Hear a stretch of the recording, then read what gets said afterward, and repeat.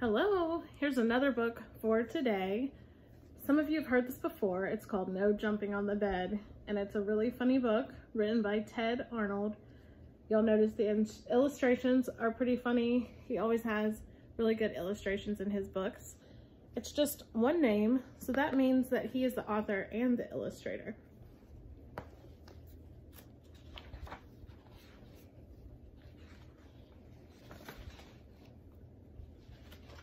This book is a little beat up, so some of the pages are gonna come apart.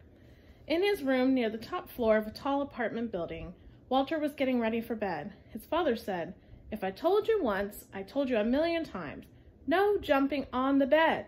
One day it's gonna crash right through the floor. Now lie down and go to sleep."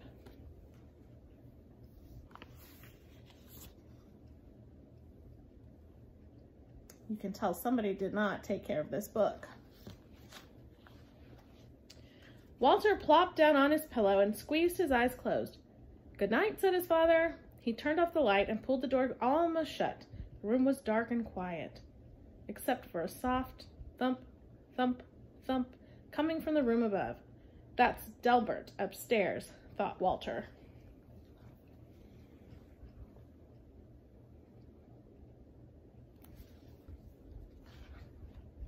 He switched on his lamp. If Delbert can jump on his bed, so can I. Walter jumped higher and higher until his hair brushed the ceiling. When he landed, the mattress creaked, the floor cracked, and his whole bed tipped up sideways. Then down through the floor went Walter, bed and all. Oh no, his dad was right. He jumped on the bed and went through the floor. Look at that. Walter lives in an apartment building, so his bed went down through somebody else's house. Walter's bedroom was directly above Miss Hattie's dining room. She was quite surprised when Walter landed in her spaghetti and meatballs. "I was not expecting company for dinner," she mumbled with a mouthful of meatballs. Here he comes. Look at her wide eyes. She's just sitting here eating. What would you do if somebody came crashing through your ceiling and landed on your food? That would be pretty scary. Said Walter. "Spaghetti is my favorite." But he didn't have a chance to eat. His bed smashed through the table and kept right on crashing down through the floor. Down and down fell Walter, Miss Hattie, the spaghetti, the bed, and all. Oh no, he took Miss Hattie with him. Here she comes. Down through the floor. Are they gonna go into someone else's apartment? Mr. Matty didn't even notice a bed coming through his ceiling until a meatball bounced off his head. Miss Hattie landed in his lap and Walter splashed into his aquarium. "I already had one bath tonight," said Walter. He wanted to watch the monsters on TV, but his bed crunched through the floor and took the TV with it. Down and down fell Walter, Miss Hattie, Mr. Matty, the TV, the spaghetti, the bed, and all.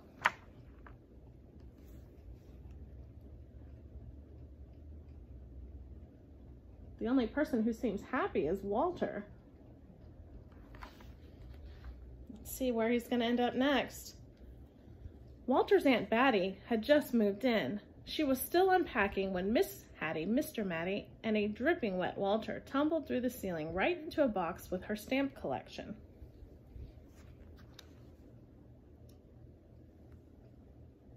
Look at all these people going through the ceiling. This is a silly book. Walter burst through the bottom of the box and down through the floor. Aunt Batty soon followed. Down and down fell Walter, Miss Hattie, Mr. Matty, Aunt Batty, the stamps, the TV, the spaghetti, the bed, and all.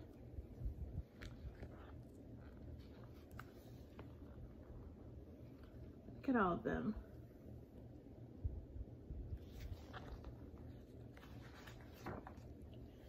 Patty and Natty had worked for days building a house of blocks. Afraid that Fatty Cat might knock it over, they shooed her out. Then the upstairs neighbors came through the ceiling. "Excuse us," said Walter. "We won't be staying long." Then his bed crashed through the floor. Oh no. How would you feel if you built a big tall tower and people came crashing through? They worked hard on that. I bet they didn't expect somebody to come through the ceiling. Down and down fell Walter, Miss Hattie, Mr. Matty, Aunt Batty, Patty, Natty, Fatty Cat, the blocks, the stamps, the TV, the spaghetti, the bed, and all. Are you guys hearing some rhyming words? I'm hearing some words that sound the same. Hattie, Matty, Batty, Patty, Natty, Fatty. The last thing Mr. Hand Ratty expected to see was a bed coming through his ceiling, followed by nearly everyone in the building.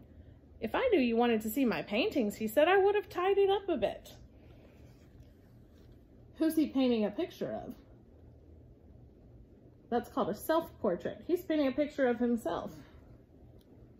The funny thing about that picture is, it's a picture of him looking up at the ceiling.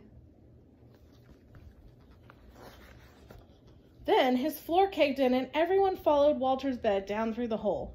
Down and down fell Walter, Miss Hattie, Mr. Matty, Aunt Batty, Patty, Natty, Fatty Cat, Mr. Hand Ratty, cans of paint, the blocks, the stamps, the TV, the spaghetti, the bed, and all. Walter's still smiling. He's been falling down the whole building with all these people. I wonder when they're going to get to the bottom. Maestro Ferlinghetti and his string quartet were astonished by the colorful crowd that dropped in unannounced. I loved the audience, he said.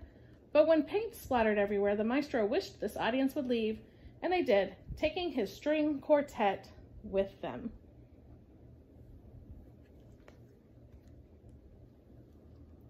I don't think he wanted his musicians to have paint all over them. Look at all of that stuff falling from the ceiling. The maestro's floor was also the basement ceiling. It was dark as midnight down there. Walter squeezed his eyes closed and fell through the darkness until he landed on something soft. He opened his eyes. Everything was in its place, and outside the door, his mother and father were talking quietly. Whew. No more jumping on the bed for me, said Walter, as he lay back down to sleep.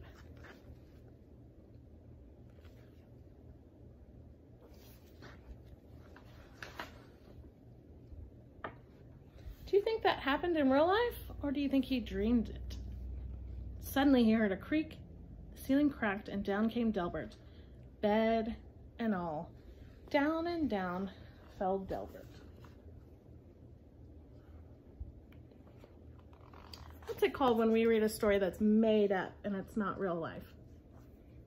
It's called a fiction story. When it's true and it's real, it's called nonfiction. So this is a fiction story. This would not happen in real life, but it's pretty silly and funny to think about. I hope you enjoyed this book, and I can't wait to read to you guys tomorrow. Have a good night. I love you.